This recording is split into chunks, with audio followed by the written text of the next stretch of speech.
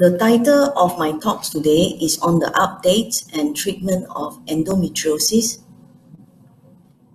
Endometriosis is a very common condition where abnormal endometrial-like tissues are found outside the uterus.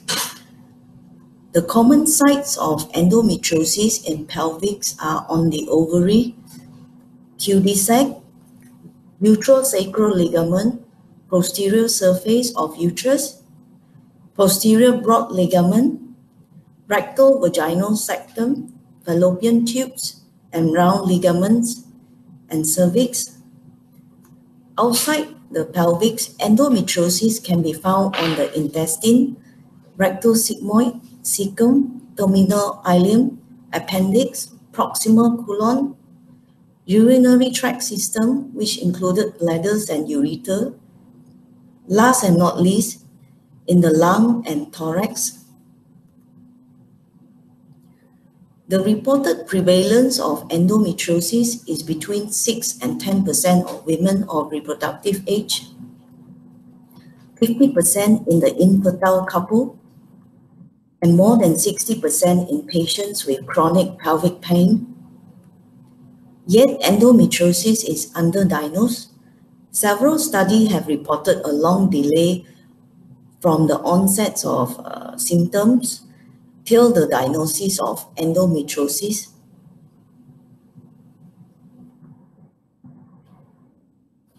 Endometriosis has long-term implications. It is a chronic and recurrent disease that can have a significant impact on women's general physical health, emotional well-being, and daily routine. Some women with endometriosis may require fertility treatment.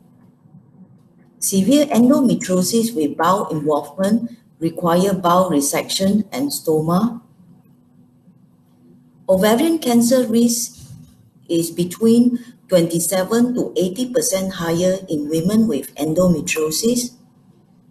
Endometriosis can cause bladder problem, silent kidney loss, premature menopause, and also medical legal problem. Endometriosis triggers a chronic inflammatory reaction resulting in pain and adhesions. Adhesion develops when scar tissue attach different structures or organs together. The activity and the complaints due to endometriosis may vary during women's menstrual cycle as hormone level fluctuate. This is a laparoscopy image of a normal uterus. We can see left ovary, right fallopian tube, left fallopian tube, uterosacral ligament, posterior surface of the uterus, cul-de-sac, ovarian fossa. This is a laparoscopy image of ovary with adhesion.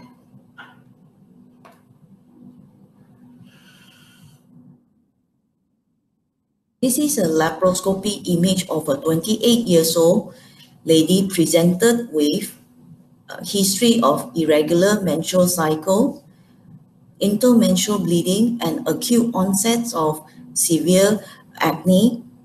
On this laparoscopy image, the uterus is covered extensive with dense adhesion. On the further assessment, we can see the adhesion is attached between the uterus and the small bowel, fallopian tubes with the small bowel, and also on the left side, we can see the left fallopian tubes and left ovarian fossa were covered with adhesion. In the last laparoscopy image in this patient, we can see endometriosis is presented as a yellow or golden color liquid in a sac at the posterior surface of the uterus. There are free fluid in the pelvis, which is the blood inside the pelvis. On the same laparoscopy image, we can also see there are endometriosis growing on the surface of the ovary. Endometriosis symptom may be worse at certain times in the cycle, particularly just prior to and during the woman's menstrual period. While some women with endometriosis may experience severe pelvic pain, others have no symptoms at all. Some women may regard their symptom as being just ordinary menstrual pain.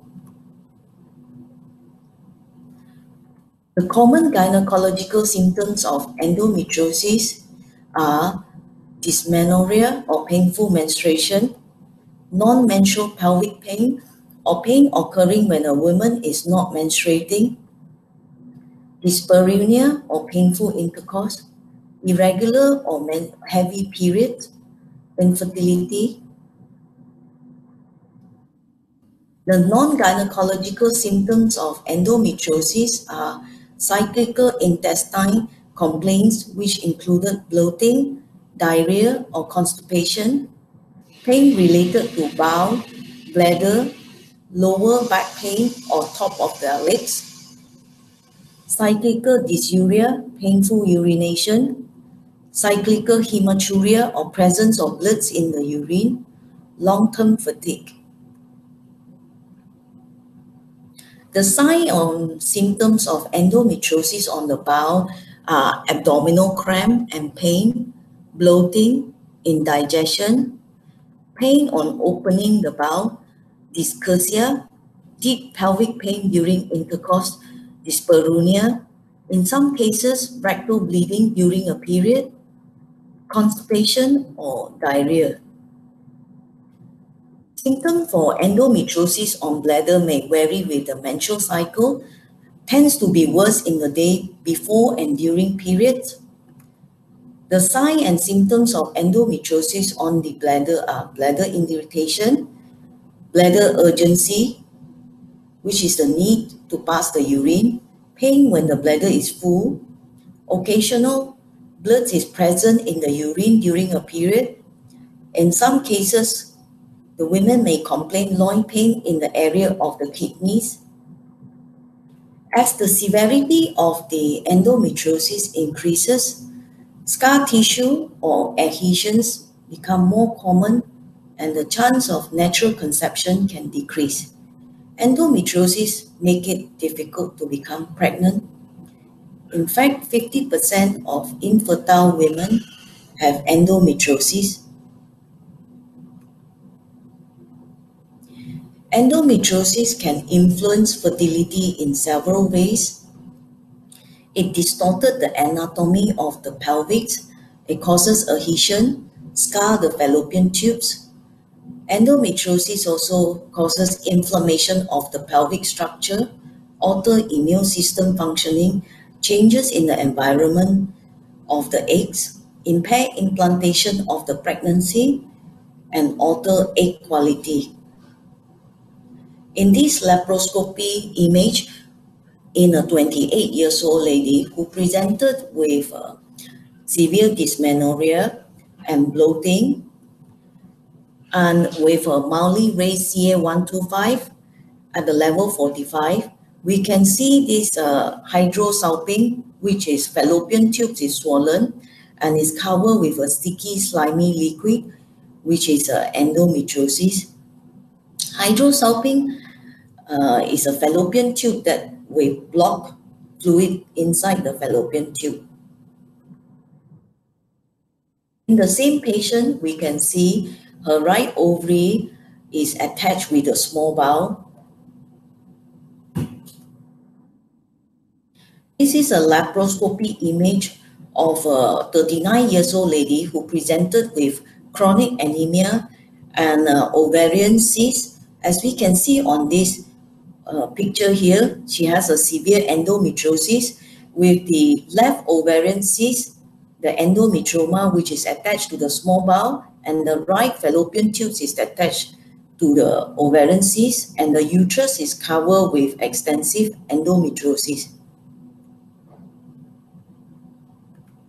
The risk factor for endometriosis are family history of endometriosis, early age of menarche, less than 11 years old, short menstrual cycle less than 27 days, long duration of menstrual flow, more than 7 days, heavy bleeding during menses, inverse relationship to parity, delayed childbearing, defects in the uterus or fallopian tubes. The exact cause of endometriosis remain unknown. There are several theories hypothesized.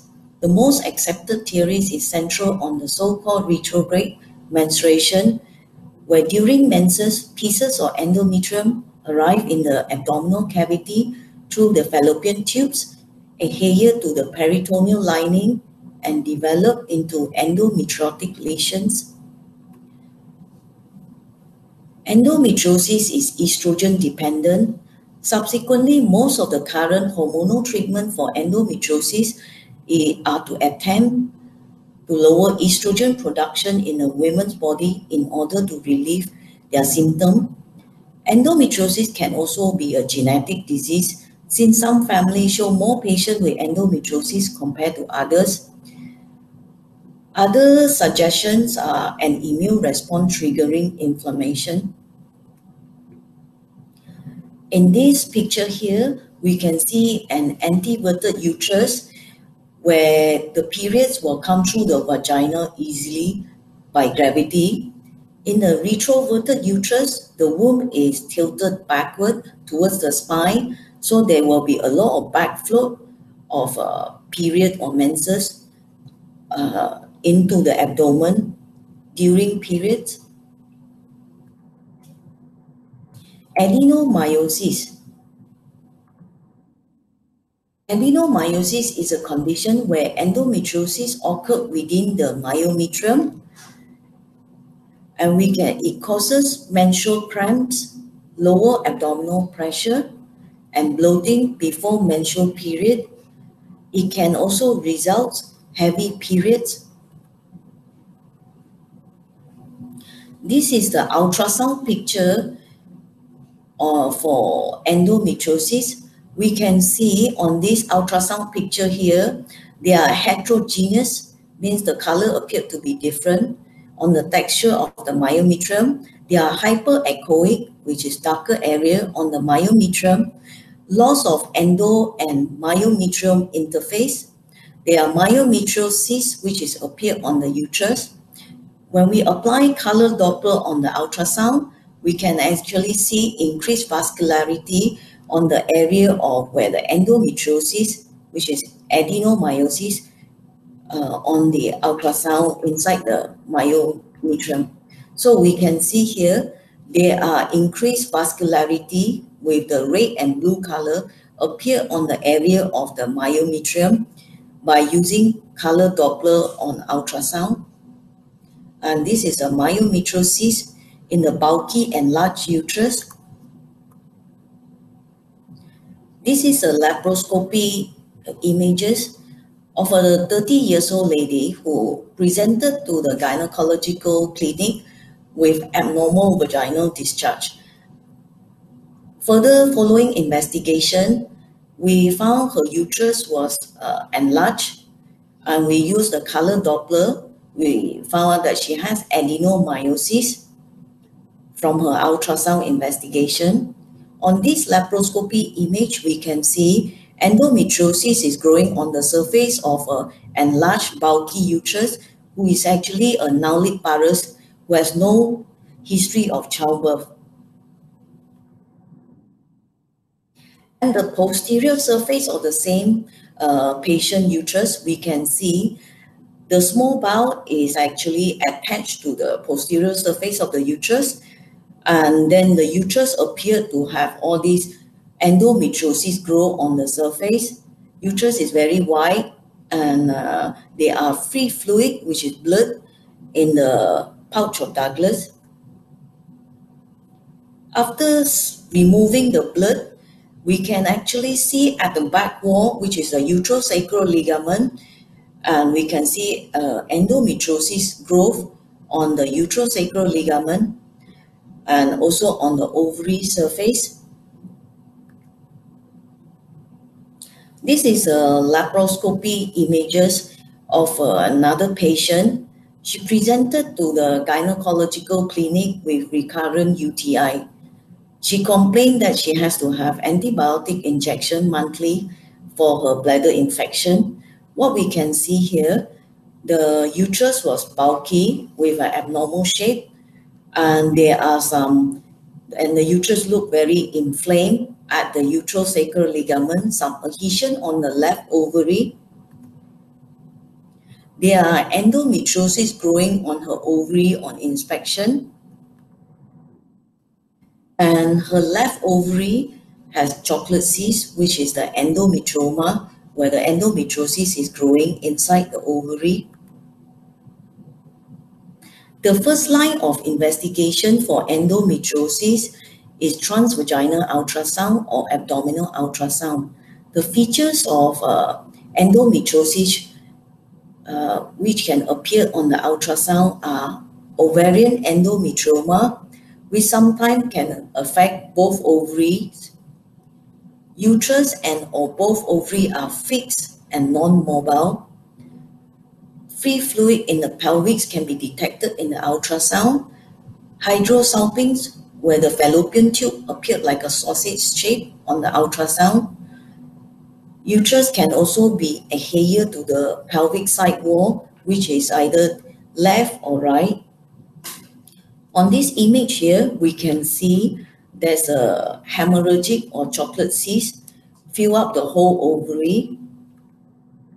Kissing ovarian endometrioma means both ovary with chocolate cyst is appear on the ultrasound touching each other. This is a laparoscopy image of a 20 years old university student who was detected by the GP with a raised CA125. Her laparoscopy image shows that they are kissing ovary with severe endometriosis.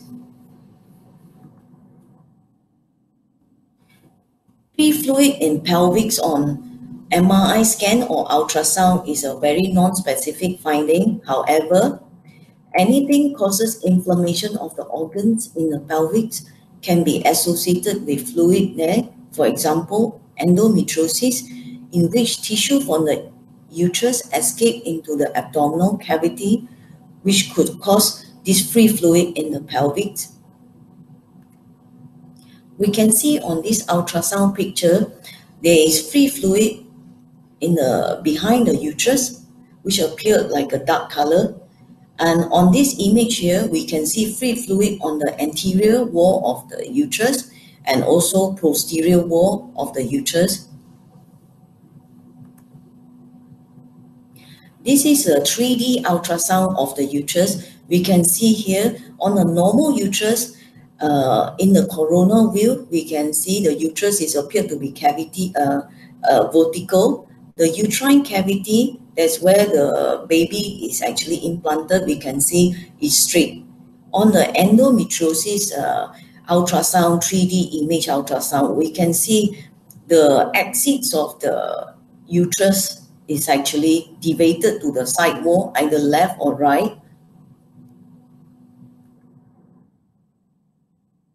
Other methods which include MRI, CT scan, or CA125 can be used as a guide in making a diagnosis or in helping to assess the extent of the disease of endometriosis. Serum CA125 is elevated in about 80% of women with advanced epithelial ovarian cancer, but the elevated levels has also been associated with endometriosis. This is a laparoscopy image of a 39-year-old lady with severe endometriosis with dense adhesion. We can see the uterus is attached to the small bowel at the posterior wall of the uterus. However, a CA125 is moderately raised at the level of 98.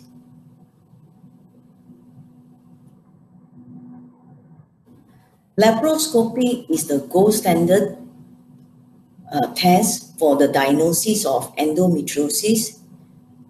It is the only way to give us the definite diagnosis of endometriosis. It also allows us to assess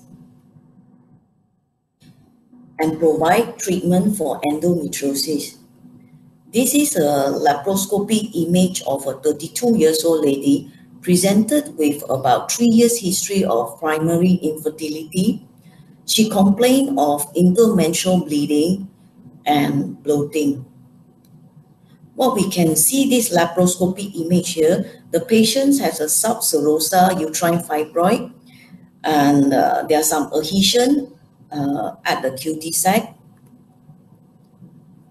On the further assessment on the same patient, we can see endometriosis growth at the uterosacral ligament on the left side, and there are adhesion and some free fluid, which is blood inside the pelvis. We can see blood cysts, like a sac appear attached on the right ovary, which coincide with a complaint of intermenstrual bleeding.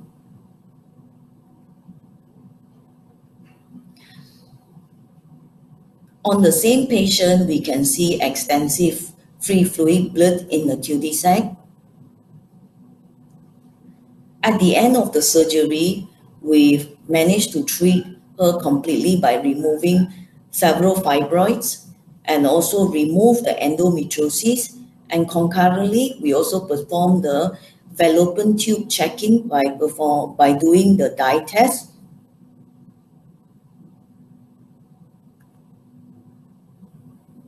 The treatment options for endometriosis includes painkiller, pain-relieving drugs, reduce inflammation, and help to ease the pain. Hormonal treatments are suppressive but not curative therapy. These hormonal treatments are also contraceptive and will prevent patients from becoming pregnant. Surgical treatment for endometriosis included laparoscopy surgery, which is the most commonly performed. It allows definite diagnosis, assessment of severity of endometriosis, and treatment of endometriosis. The treatment of surgical endometriosis included excision of endometriosis nodule or growth, dichotomy of endometriotic patches. At the same time, laparoscopy also allowed us to check the patency of the fallopian tubes.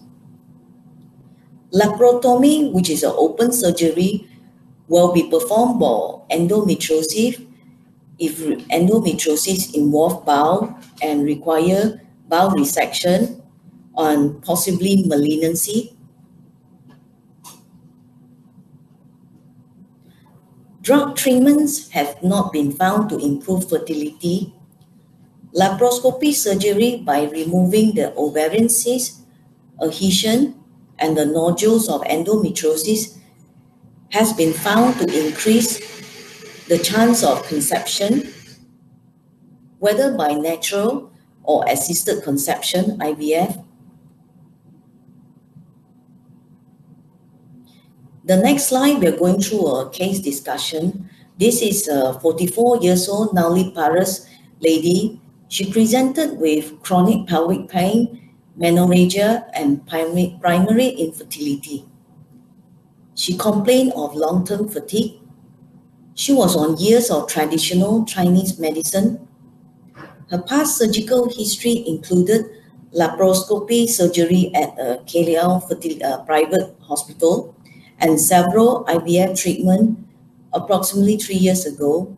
She is unaware the severity and staging of her endometriosis disease. She informed that her CA125 level was raised approximately 85 in the last 6 months. A transvaginal ultrasound showed an anteverted uterus with a 2.8 centimeter endometrial polyp with left ovarian cyst, endometrioma, measure 5.5 cm, and her right ovary is normal. We can see here, this is her blood test result. On admission, she was found to have her hemoglobin to be 88 grams per liter, which is severely anemic. Her liver function test was deranged.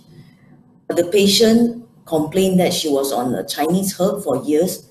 That's the reason why her liver function test was abnormal.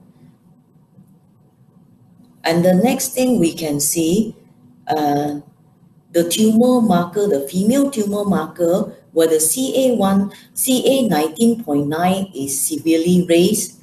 You can see 406, where the normal level is only less than 32.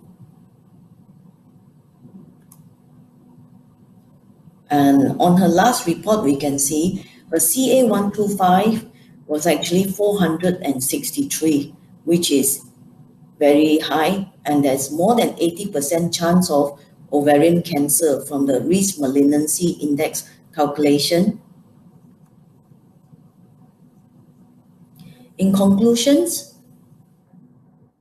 endometriosis is a very common disease which has significant impact on patients' physical health, social and mental well-being. It is important to remain to have high index of suspicion and a low threshold for referral for endometriosis. Early diagnosis and referral to subspecialized gynecologists for proper management is recommended. Laparoscopy is the only method to obtain the definite diagnosis. Thank you for listening.